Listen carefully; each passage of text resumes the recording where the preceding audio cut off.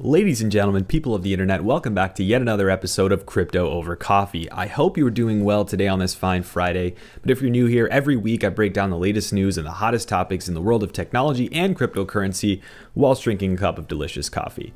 Now in today's episode, we're going to be talking about Bitcoin, Tezos, a huge Chainlink feature that I'm looking forward to, and of course our usual 404 Logic Not Found segment. But as we do every single week, let's kick it off with questions from the community on YouTube and Twitter. So I'll pull those up here now on the computer. And if you want to have one of your questions answered, make sure you tweet me at Hashoshi4 or just leave a comment down below. If you would be so inclined as well, please do subscribe to the channel and hit the little bell notification button below so you can get a heads up whenever I post new stuff here on the channel. So let's dive into these questions. The first question is from Ben Jonas 1. Great work, really appreciated. Thank you. Do you think Kusama has long-term potential? And if so, whom would they be competing with? So for those who are not aware, Kusama is actually the canary or sort of the bleeding edge version of Polkadot. The Kusama network is actually sort of like the release candidate version of Polkadot before it's really come into its own release in mainnet. And Kusama has actually gotten quite a lot of attention, and the token as well has gotten quite a bit of attention as well. So what I think is going to happen is I think Kusama is going to remain the sort of canary battleground testing version of Polkadot, but it will be a place where new features that might not be making their way into Polkadot can be experimented with. I think it's going to be carried forward, and you're going to start to see it fork away from what Polkadot is doing in its own stable mainnet release, because Kusama is sort of made to be that sort of badass cousin of Polkadot.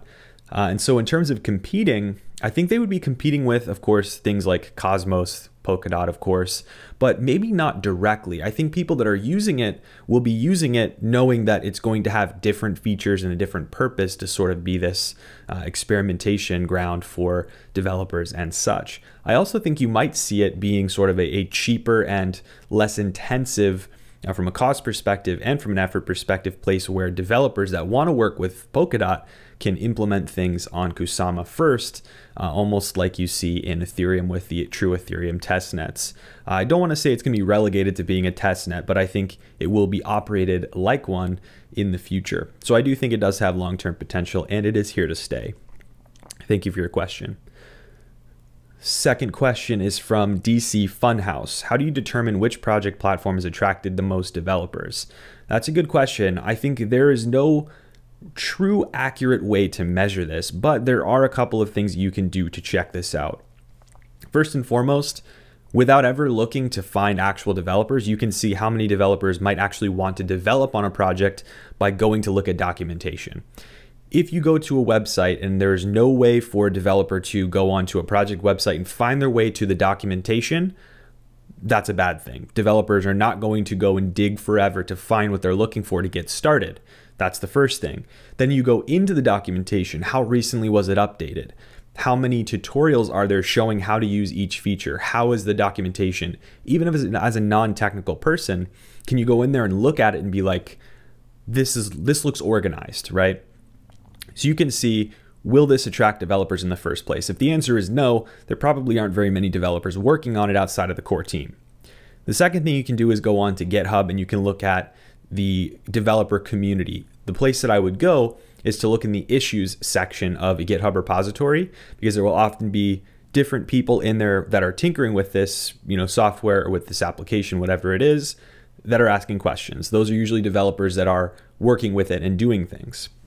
And then you can also look at the partnership pages and also linked GitHub pages by using the fork section. So if there are projects that are forking a certain project or protocol, etc., you can see how many developers are working on it there. So there's not exactly a perfect way to find out how many developers are in the community, but you can get a good idea by looking through a lot of these public community pages. And the final thing that I would mention, and the best possible way to find at least a general number of interested developer types, would be looking for Discord channels or Telegram channels for technical folks. Those always exist for projects that are trying to cultivate a dev community. So thank you very much, DC Funhouse, for your question. Now, let's see. We've got another question here from Sandra Smith. What's your favorite hardware wallet? My favorite hardware wallets plural, are BC Vault, Ledger Nano X, Cold Card Mark III. Those are the best wallets in my opinion. I do also use the Cobo Vault. We'll talk about Cobo a little bit later, and the EliPal Titan as well, the new wallet there. Both are pretty solid wallets options as well. Thank you for your question, Sandra. Pratik Parashar. Hey, Hashoshi, what are your views on TRB right now? Would love to know your insights. So that's Teller. I'm a big fan of Teller. I made a video, or at least Teller was part of a video that I made, I think, a couple months back about some of my favorite altcoins. Teller is another Oracle project, sort of competing in the same ring as Chainlink and Band Protocol. And they sort of have this hybrid proof of work, proof of stake sort of vibe going on. And I think that their approach to specifically price feed data, their focal point being DeFi price feeds, puts them in a really good position to get some adoption going forward. And of course, they have some solid exchange listings. They are a quiet, hardworking team that doesn't overmarket themselves. And I think that they're a really solid project from a tech perspective, even just a tech perspective alone. I really, really like Teller. So hopefully that gives you at least a little bit of an idea of where my thoughts are. Of course, let me know in the comments below if you want a full video on Teller. And I think this is the last question for the day from Mr. Vito. Just started watching your channel. Love the setting you've made. Very well spoken. Not going to hype myself up anymore. Thank you very much. I really appreciate it. Thanks for watching the stuff. Do I have any trusted exchanges to use outside of Binance US and Coinbase? Which I guess means that you are in the US. So yes, I do. I actually don't use Binance US. I don't even have an account. I don't use Coinbase either, except in very isolated circumstances. My favorite places that are in the US to use for crypto would be Kraken, probably. I know that there are people that don't like Kraken. I actually was one of them, but I think Kraken is a trusted exchange for me. Not because they have the best fee structure, not because of any of that, but because they have the best security options, in my humble opinion, out there in terms of being able to use YubiKeys, being able to set up 2FA to the highest level of security. And they encourage you to, with a security measurement on your account, to use all those features. That I respect immensely. And I feel good when there are instances where I have to leave crypto on Kraken or on exchange, which I hate doing. I at least feel good that from the perspective of someone getting into my account, very, very little chance that that happens, where other networks or other exchanges, I don't necessarily feel that comfortable. So Kraken is my favorite, but there are other ones that are available in the US. I think KuCoin is available in the US. OKX are available in the US. And Binance US, nothing really against it, but I just don't really use that many Binance products. So hopefully that helps you, Mr. Vito. Thank you so much for watching my channel, and welcome aboard. So folks, those are the questions for the day. Let's dive into the news section. Now, like I said last week, in partnership with the folks over at Cobo, who make that awesome Cobo Vault wallet I mentioned before in the Q&A, I'll be giving away a Cobo tablet steel seed phrase backup device in every single episode from here on out. And all you have to do to enter the random draw is comment on the video down below. I'll be picking a winner every single week, and hopefully you can win one of these. And just for transparency though, the product is only available in the US, Canada, and EU. So if you do win and you're from another region, I'll send you BTC instead. So the winner of last week's giveaway is actually right here on the screen. I'll show you the random draw, and congratulations to the winner. So now that that's out of the way, let's dive into the news. Kicking things off today with a little bit of Bitcoin analysis. Overall, this week hasn't been all bad, and it really hasn't been all good either. We've had some swings up and down, and it seems heavy resistance at various levels within the 10 to 11K range. I still believe that we will get a bounce before year's end, but I wouldn't hold your breath for the crazy promises that you're seeing online for new all-time highs by December. If I had to guess, and I urge you to remember that my guesses are about as accurate as a dart toss with my eyes closed, that we won't see even a hint of a move towards all-time highs from 2017 until mid next year. Maybe even later than that. It's really hard to say. There's just so much uncertainty as to what will happen both politically and economically around the world. And despite the narrative that Bitcoin thrives in times of economic uncertainty, the fact is there's really no guarantee that it plays out the way that people always say on Twitter or on YouTube, promising that financial turmoil around the world is good for Bitcoin. The silver lining here, though, is that despite heavy pressures downwards with CME options expiries, miner sell-off, whale sell-off, and a whole bunch more, Bitcoin has stayed pretty strong overall. And there were times not so long ago that the cumulative fear associated with these various metrics and moves would have drawn Bitcoin down potentially thousands of dollars. So I take this as an indicator of strong support, stronger than we've seen in the past.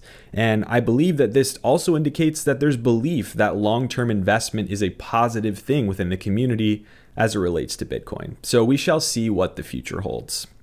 Now, fans of Tezos will be pretty excited to hear that China's ambitious Blockchain Services Network, or BSN, will be integrating Tezos in its first batch of blockchains that will be a part of the integrated blockchain hub for developers to use and build applications. Ultimately, this will allow people to spin up connections to the public Tezos network and even theoretically create private networks therein. Now, the BSN project is a government-backed effort that's striving to integrate over 40 public blockchains by mid-2021 in an effort to enable businesses and developers of new products and services to utilize public networks to their fullest potential. This is, of course, in accordance with the renewed focus from China's governing bodies to catalyze the adoption of Bitcoin within the country and become a leader globally in the space related to blockchain. Of course, it's worth noting that there seems to be a hidden agenda within this BSN project, and that's really not all that surprising. To me, that's the fact that when you have a central hub where everyone can access public blockchains through it and access the data on those public blockchains, it becomes much easier to control how these networks are used and to, of course, surveil the ingress and egress of information therein. We all are aware of China's stance on surveillance and oversight of their people and people abroad, so this is clearly an undertone within the BSN effort, in my humble opinion. Regardless, for projects that are being selected to be integrated into the BSN from the huge list of options there are out there, projects like Tezos, Solana, Ethereum, EOS, they're all poised to be integrated. It's a positive sign for them that their networks are deemed to be valuable enough to be part of the great BSN project over in China. So definitely interesting times, and I'll be watching that one closely. Now, Chainlink has had a pretty rough month, down nearly 60% off of its highs from the last insane bull cycle for the last month, basically, or the last 2 months for the Link token. But things seem to be looking up again for the Link token now. There are many speculators out there that are trying to figure out why the price has taken such a hit, what's going on, but it's likely a combination of multiple factors. Firstly, a healthy pullback after what was seemingly this too good to be true bull cycle seems like a reasonable explanation as to why the prices are down.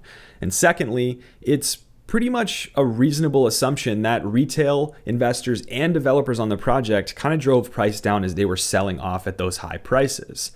I also think that the excitement around the SmartCon event for Chainlink sort of subsided after the event, and there was sort of this cooling off period, and there was less hype spinning around the project afterwards that were no longer bringing in new buyers. Of course, this takes nothing away from the project itself, and the team, from my own interactions with them, seem to be completely unfazed by price movement and the actual token itself. The focus really seems to be within that team all on making Chainlink a great product, which I can respect. So from the perspective of high impact features coming through the pipeline that I think could really catalyze the project going forward, I'm most excited about the integration of threshold signatures, which will allow data from multiple off-chain data providers to be aggregated off-chain with a valid signature from each provider encompassed in an aggregate signature.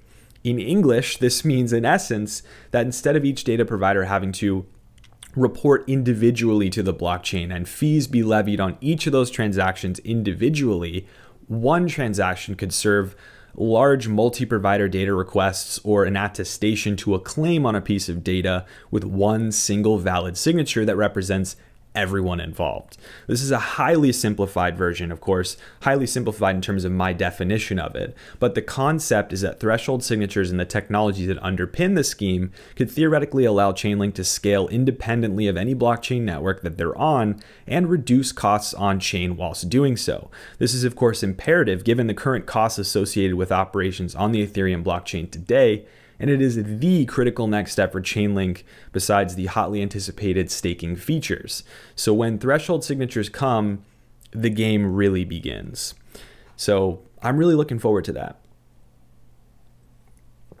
Now, it seems like every week I have a new malware or cyber threat to report on, but hey, that's kind of just the way the world works these days. It's always a losing battle.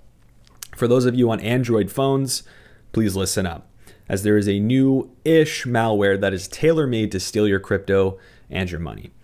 This new breed of malware called Alien is actually a renewed or refreshed version of a remote access Trojan called Cerberus that has caused major issues for Android users in the years past.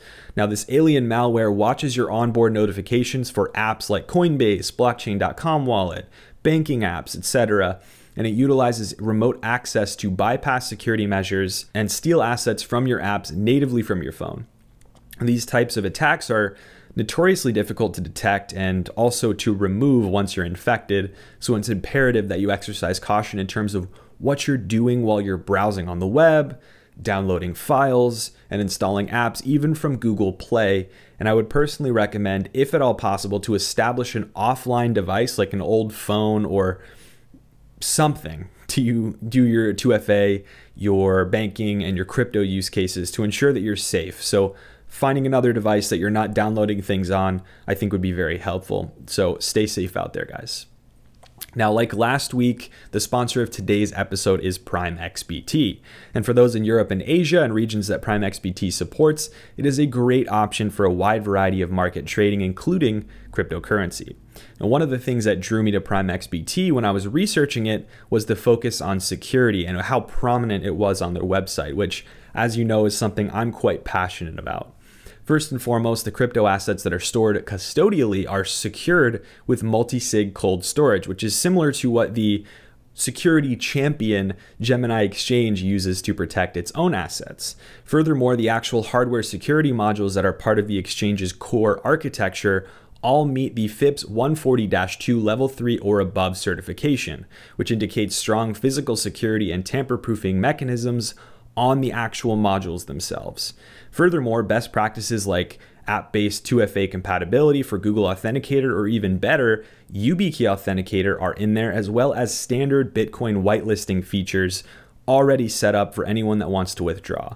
This means that not only is your account protected from unauthorized access, but any withdrawn Bitcoin must be to a whitelisted address. You can control the egress of Bitcoin from your account. This helps prevent accidental or otherwise malicious withdrawal of Bitcoin from the platform. Again, if you want to utilize a variety of different trading services across a wide variety of markets, check out Prime XBT, and always utilize and understand good risk management, and don't use leverage or margin unless you are aware of the risks associated. Thanks very much for your attention there. Now, it is time for 404 Logic Not Found, and for those who are as of yet uninitiated in this little firecracker of a segment, I highlight notable tech-related fails or otherwise stupid moves that really just need to get some attention. And speaking of attention, if you want to help this video get some attention from the YouTube algorithm gods, please do hit that like button and get subscribed to the channel, because it tells the YouTube robots that you're liking what you're seeing. So thank you so much in advance for that. And please do let me know in the comments below if you're really liking the 404 Logic Not Found segment.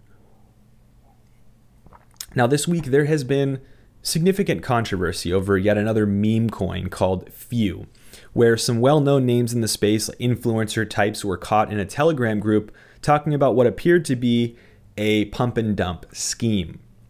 Of course, many of the members implied later that they were joking around in the chat, and there was no intent whatsoever to do anything malicious.